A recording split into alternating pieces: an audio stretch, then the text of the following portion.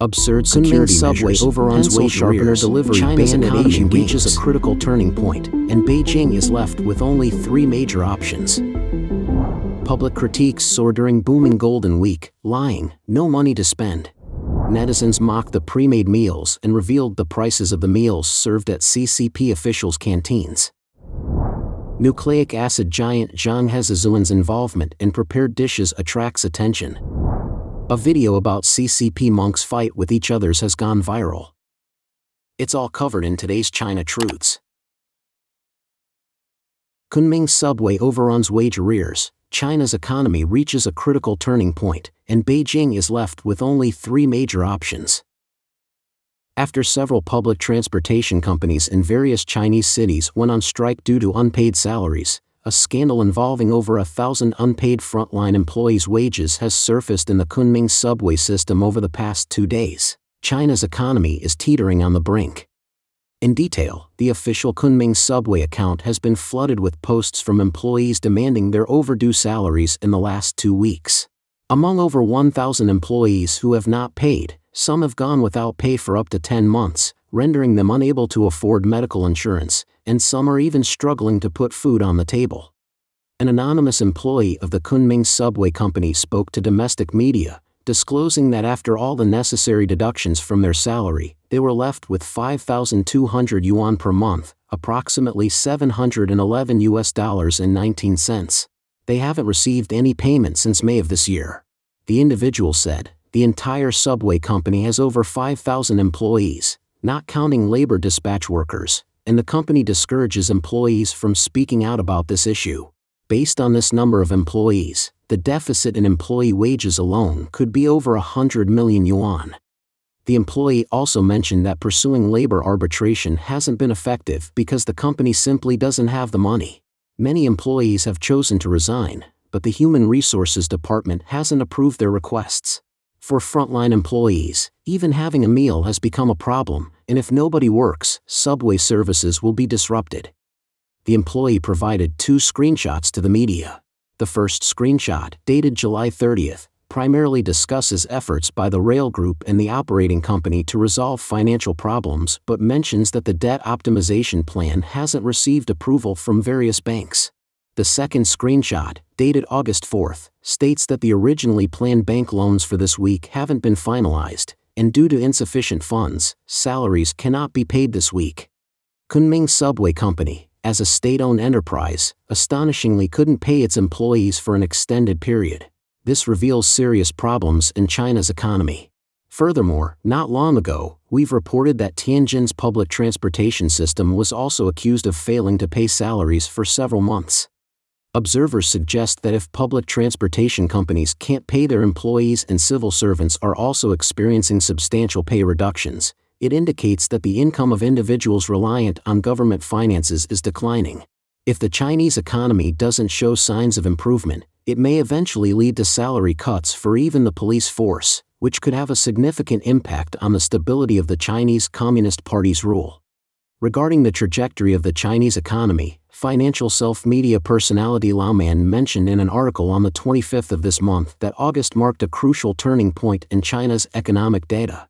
The government's monthly fiscal public budget revenue saw a significant decline, not only failing to grow compared to the same period last year but also decreasing by 60 billion yuan, approximately $8.2 billion. Lao Man stated that this would undeniably deliver a severe blow to the Chinese economy. With both tax revenue and income from land sales decreasing simultaneously, government fiscal revenue is likely to enter a long-term contraction phase starting from August onwards, which means that government cash flow is likely to be severely affected. So, what are the available options? Lao Man answers this question by presenting 3 possibilities for the authorities. The first is to passively accept the situation, letting cash flow disruptions occur, local government debts balloon, local civil servants go unpaid, and even the police system struggle to function, resulting in widespread societal disorder. The second option is to continue printing money without a solid anchor, causing rampant inflation. Essentially, this would repeat the old pattern of issuing fiat currency, ultimately leading to economic collapse and considerable suffering for the population. The third option, as outlined by the commentator, is the one that everyone dreads: war.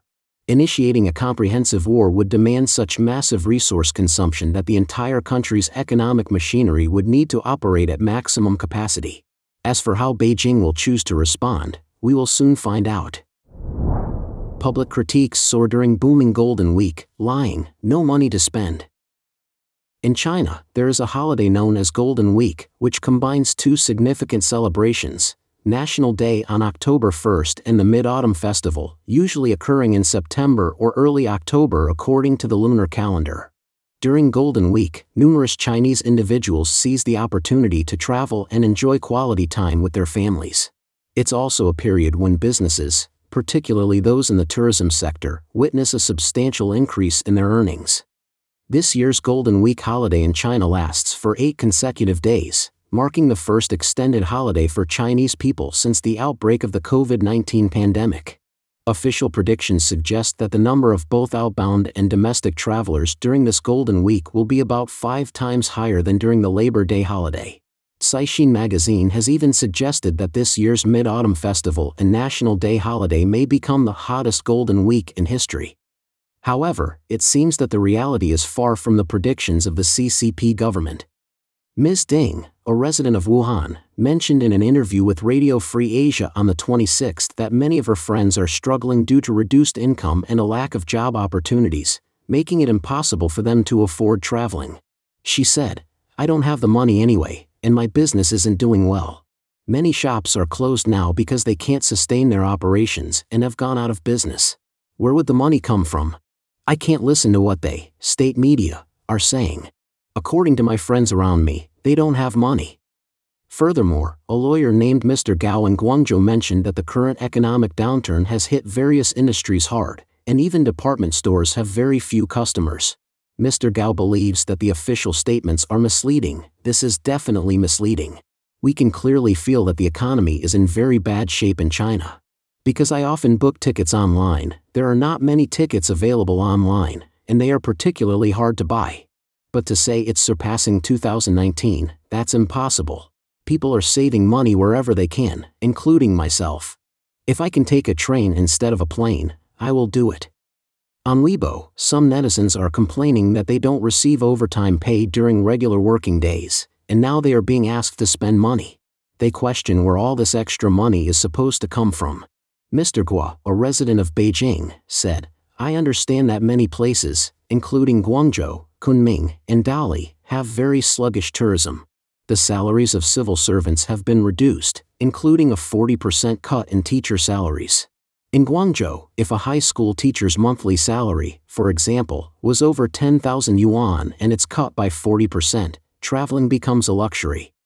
Mr. Guo also added that many Beijing residents can't afford to take taxis anymore, and many have switched to ride-sharing options. For example, this person has been laid off, but he has an idle car. People arrange shared rides through appointments. Netizens mocked the pre-made meals and revealed the prices of the meals served at CCP officials' canteens. In a recent development that has ignited public outrage, the Chinese Communist Party has mandated the inclusion of pre-packaged meals in school cafeterias, which are criticized for their lack of nutritional value and excessive use of additives. The issue gained widespread attention when netizens shared images showcasing sumptuous dishes at remarkably low prices in official CCP canteens, drawing a sharp contrast to the school meals. Photos circulating online purportedly reveal the interior of one such government canteen, underscoring the richness of the menu. These canteens not only boast the use of fresh ingredients but also offer their fare at significantly lower prices. Remarkably, all items are uniformly priced at 0.8 yuan per serving for meat dishes and 0.2 yuan per serving for vegetarian options. The prices for other staples like porridge, steamed buns, and eggs hover around the 0.2 yuan, about $0.027 mark. This glaring disparity has prompted online users to mockingly question the need for prepackaged school meals at such prices. Comments such as "Why should we settle for prepackaged meals when even officials enjoy more economical options," and "Perhaps officials deserve an extra meal or two," have been prevalent among netizens. The situation has also prompted calls for standardizing meals across government institutions nationwide, including those served to primary school students.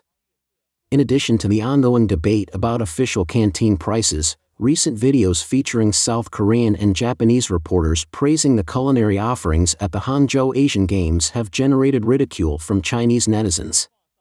The videos showcase the vast and delectable array of over 200 dishes available at the Asian Games restaurant, with claims that patrons could enjoy a hearty meal for less than 20 yuan, about $2.74.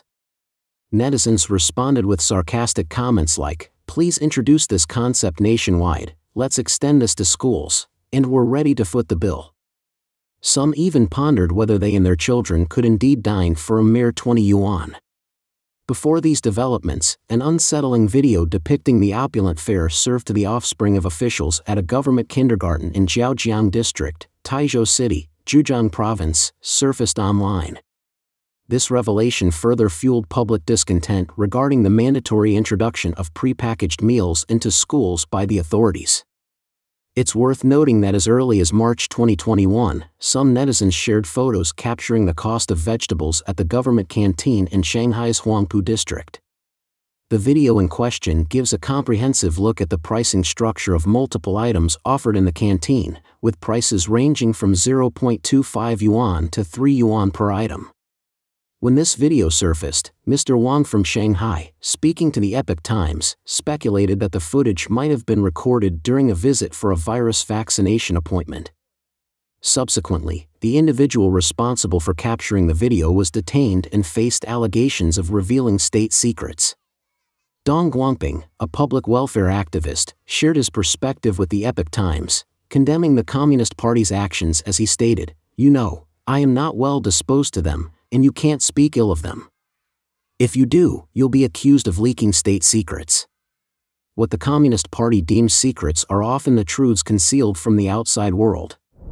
Nucleic acid giant Zhang Hezi's involvement in prepared dishes attracts attention.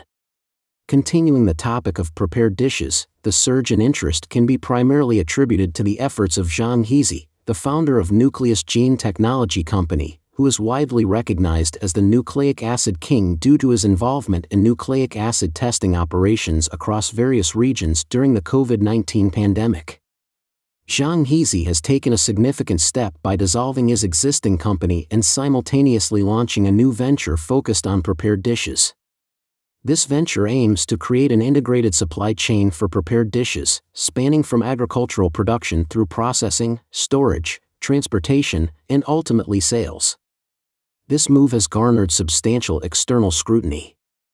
According to information provided by Mainland Blue Whale Finance on September 23, Zhang Hezi's newly founded company dedicated to prepared vegetables is known as Wuhan Hezi Agricultural Technology Company. Established on May 22 with a registered capital of 5 million yuan, the legal representative of this company is Liao Lei. It's noteworthy that Shenzhen Nucleic Gene Technology Company wholly owns this entity, and the ultimate controller of Shenzhen Nucleic Gene is Zhang Hezi himself. As of now, the company does not have an official website or listed telephone contact information. However, its registered address coincides with that of Wuhan Nucleus Huaxi Medical Testing Laboratory Company, another wholly owned subsidiary of Shenzhen Nucleic Gene. In line with a report from Beijing Business Daily, Wuhan Nucleus Agriculture has sought trademark registration for a text and graphic mark named Jiuguisheng. This trademark falls under the International Classification for Convenience Food. The designated services encompass a range of products, including instant rice, rice noodles, cereal-based items, freeze-dried foods primarily derived from rice, snacks composed of rice or cereals, uncooked rice paste for food production, and edible aromatics. Wuhan Nucleus Agriculture's recent series of actions has sparked market speculation regarding the intersection of prepared dishes and nuclear gene technology. As of the time of this report, Nuclear Gene has not issued any statements in response to these developments. According to the Prepared Vegetable Industry Development Report, the prepared vegetable market in China is projected to reach 419.6 billion yuan, about $57.391 billion, in 2022 and is anticipated to grow to 510 billion yuan, about $69.756 billion, in 2023, eventually crossing the trillion yuan milestone in 2026. CCTV previously disclosed that by the end of 2022, approximately 64,000 companies were involved in the prepared vegetable sector in China. Surveys indicate that the current adoption rate of prepared dishes in China stands between 10% and 15%, indicating substantial room for expansion. The prepared vegetable industry is structured into three segments: upstream providers of prepared vegetable raw materials, primarily focused on basic agricultural products, midstream manufacturers of prepared vegetables, and downstream sales channels for prepared vegetables.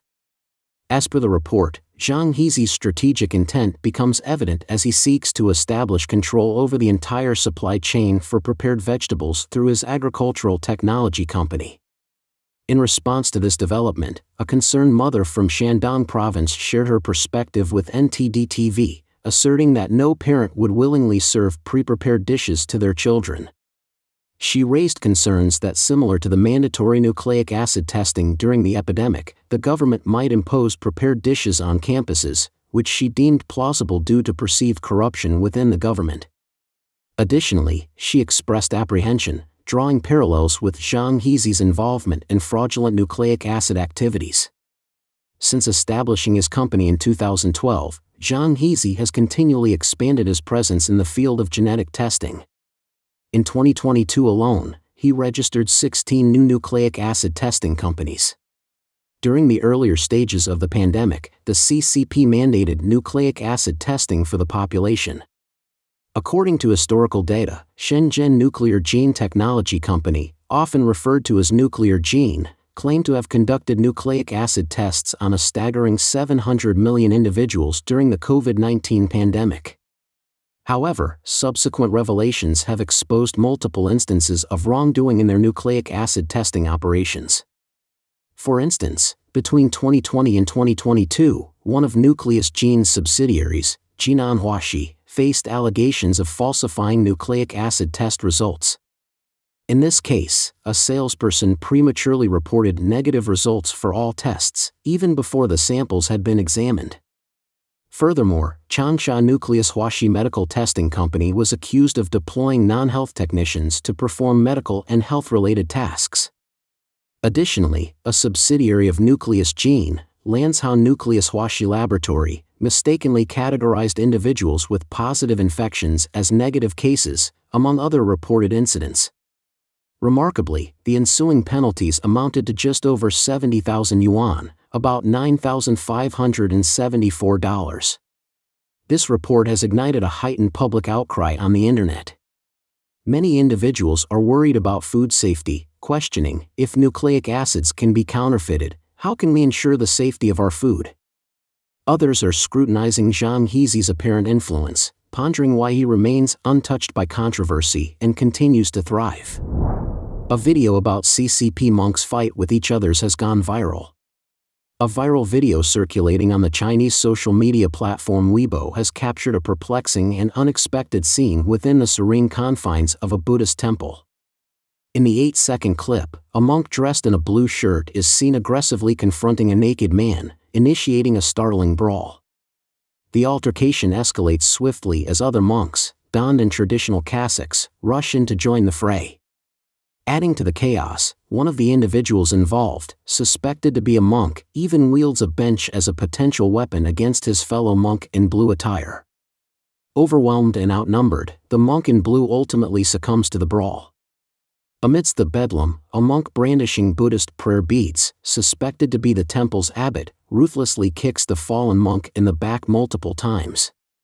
The stark contrast between this heated altercation and the tranquil backdrop of Buddhist chants and music within the temple further adds to the bewilderment.